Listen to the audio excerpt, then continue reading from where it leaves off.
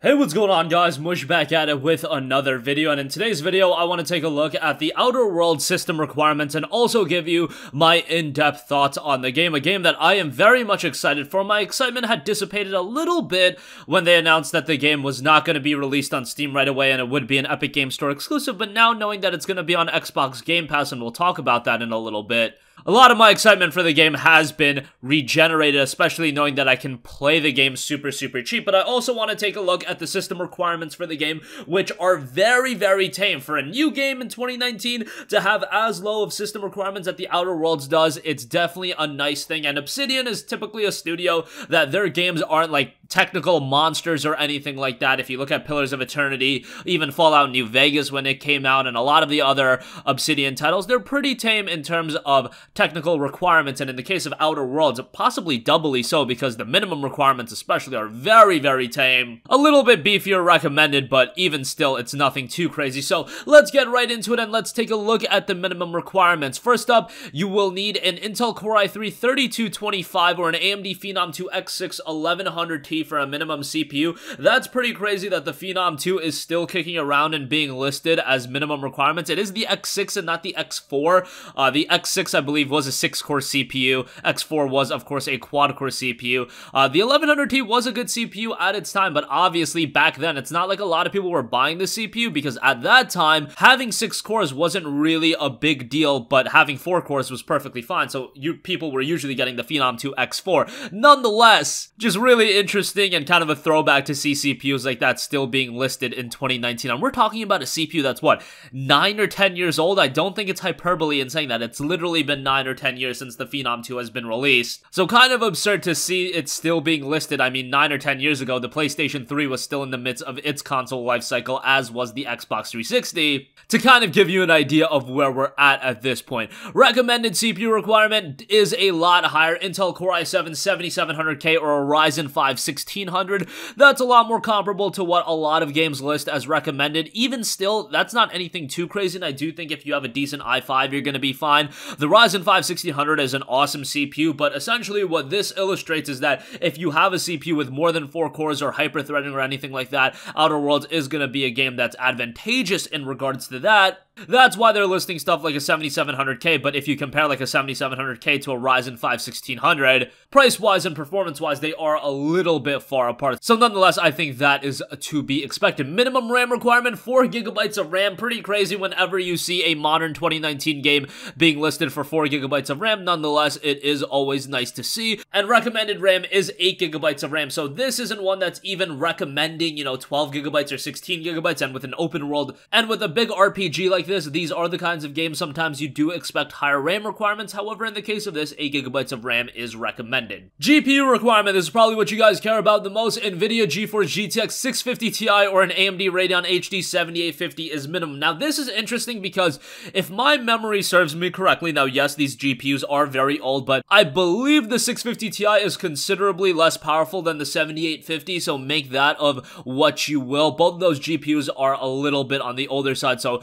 comparing performances, I might not be completely on the money, but I do believe the 7850 was a step above the 650 Ti. I believe it was actually right between the 650 Ti and the GTX 660, so it might not be as far apart as I'm thinking. But nonetheless, there you have it there. Those are very old GPUs, so if you bought something anytime recent, you probably have something just as good, if not considerably better. As far as recommended GPU, even that isn't anything too crazy. GTX 1066GB or a Radeon RX 470. I find this kind of interesting because I believe the 1060 is quite a bit better than the RX 470, but nonetheless, as far as GPU requirements go, nothing too crazy, especially from the minimum end. Even if you do look at the recommended requirements, that's nothing too crazy. If you bought a decent PC in the last 2 to 3 years, you probably have something relatively comparable to a 1066GB or an RX 470, and even if you fall somewhere in between a 650 Ti and a 1066GB, you're probably still going to be running the game fairly decently. Lastly, the install of the game is rather small as well, a 40GB install, so that seems pretty tame when you compare it to games like The Witcher 3, when you compare it to Call of Duty Modern Warfare. 40GB is pretty much nothing. Usually you expect games to be north of 55-60GB in 2019, but hey, this game seems to be tame in all regards in terms of performance and what it's expecting out of your PC. Alright, so those are the system requirements. I also want to talk a little bit about the game because I am very, very interested in this game. Again, as I mentioned at the top, a lot of my interest had dissipated once this game was confirmed to not be coming to Steam right away and it was going to be Epic Games Store exclusive. I was like, okay, maybe I'll wait on this for a little while, wait for it to come to Steam or whatever the case may be, but then they came out and said that the game was going to be available in its entirety on release day on Xbox Game Pass on PC. Yes, you can literally sign up for Game Pass on PC, which is $5 a month in this beta period, and they're running a promotion. I think you can get your first month for $1. I'm not sure if they're still running the 2 months for $2 thing. They're running promotions all the time, so you can pretty much get Game Pass subscriptions close to free for a couple of dollars. You can get access to the Outer Worlds, and that is insane. I mean, I was ready to spend $59.99 on this game on Steam, but now you're telling me I can just spend $5 a month and keep my Game Pass subscription going, which I was going to do anyway, and I can play the Outer Worlds through that? Hell yeah, I am all on board. I've already been using the hell out of Game Pass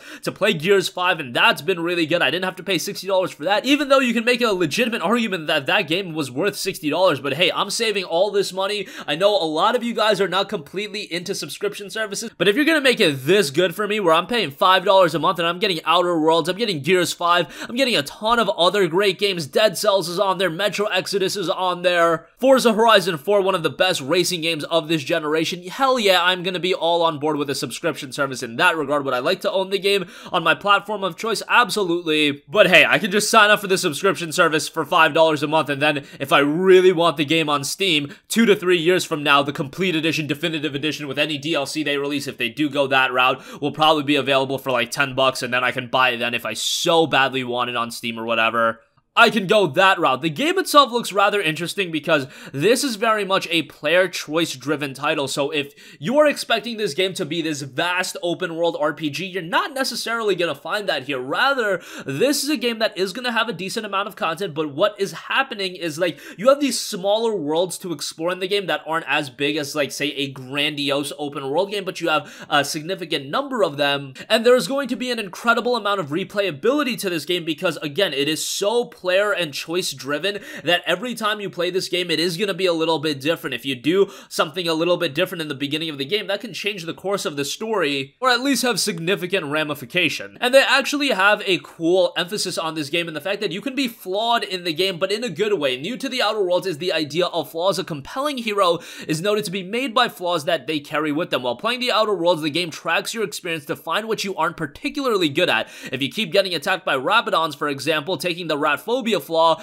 gives you a debuff when confronting the creatures, but rewards you with an additional character perk immediately. This optional approach to the game helps you build your character as you explore, and companions is going to be a big part of the game. During your journey through the furthest colony, you'll meet a host of characters who you'll want to join your crew, armed with unique abilities. These companions all have their own missions, motivations, and ideas. It's up to you to help them achieve their goals or to turn on them to your own ends and explore the corporate colony. Halcyon is a colony at the edge of the galaxy, owned and operated by a corporate board. They control everything except for the alien monsters left behind. When the terraforming of the colony's 2 planets didn't exactly go according to plan, find your ship, build your crew, and explore the settlements, space stations, and other intriguing locations through Halcyon.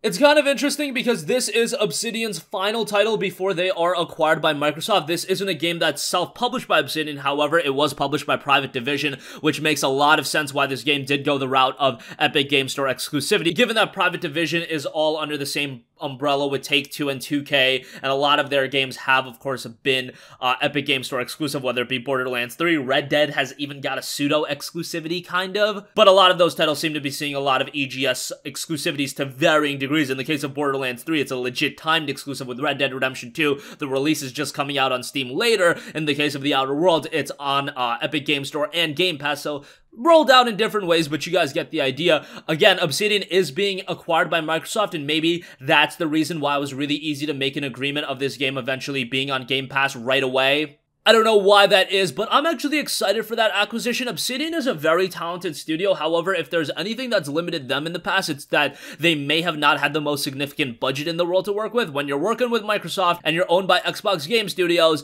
the struggles of not having a significant budget, that's really going to be remedied. Obviously, they can't just burn money to the ground or anything like that, but they're going to be able to create some very, very marquee titles and some high-key titles on Xbox One and, of course, on PC. They're all going to be released. They're going to be available on on Steam by the looks of it, considering Gears 5, Halo MCC, and all of these titles have been released on Steam, and if they're available on Game Pass as well, I think that's just a winner all around for the PC gamer. For the PlayStation guys, a little bit of a bummer because now they're not going to get access to the games, but whatever the case may be, I think there's a lot of potential with Obsidian going into the future, and as far as the Outer Worlds go, I'm very excited for it in terms of just being a quality single-player experience. It doesn't have to be the biggest game in the world. It doesn't have to be the most gigantic open-world RPG that I've ever seen. If it's a compelling experience with a quality story, replayability, for those of you that want to stay invested, I think the game is going to turn out rather well, and it's out October 25th, same day as Call of Duty Modern Warfare, but I think from a PC gamer standpoint, Outer Worlds is the game the majority of us are looking forward to, and the fact that we're going to be able to play the game super cheap, that just incentivizes the subscription to Game Pass, I would say, and the playing of this game even more.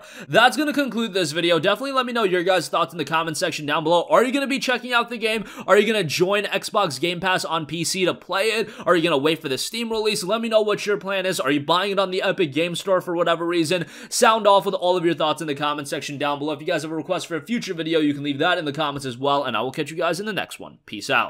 Hey, what's going on, guys? Mush here again. Hope you enjoyed the video. As you guys might know, YouTube's notification system is sometimes a little bit wonky, even if you're subscribed to the channel. Maybe you're not abundantly aware that I uploaded a video. To remedy that situation, make sure you hit the bell notification button. This way, whenever I upload a new video, and I try to upload as consistently as possible, you will be notified directly of the upload, and you can watch it as soon as it goes live. I would really appreciate if you guys hit that button so you can stay up to date with all of the content I'm posting. But as always, guys, thanks for watching, and I'll catch you guys in the next one. Peace out.